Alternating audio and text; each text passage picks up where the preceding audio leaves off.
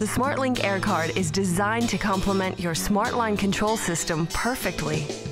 Most of what you'll need comes right in the box with the Air Card. All you will need is a drill. First, remove the SmartLink Air Card and accessory bag from the box. You'll want to verify that the unit is compatible with the controller. Controller versions 3.1 and higher are compatible. Each Air Card is shipped already activated, making setup a breeze.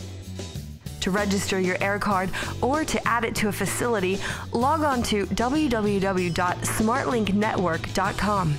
First-time users will need to create a SmartLink account. Creating an account is easy. You only need to provide basic information and a valid email address.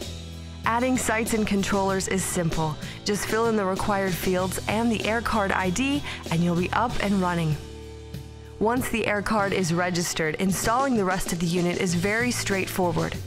Screw the antenna into the bottom of the Air Card. Run the Air Card cable up through the bottom of the SmartLine controller case. You may need to widen an existing hole using a drill or punch out the area indicated on the bottom. Plug the cable into the RJ11 phone jack located inside the controller. Ensure that it is plugged in completely. You will want to verify all of the cables are out of the way and close the panel door, ensuring it is closed completely. The Air Card status will flash rapidly green until it cycles through.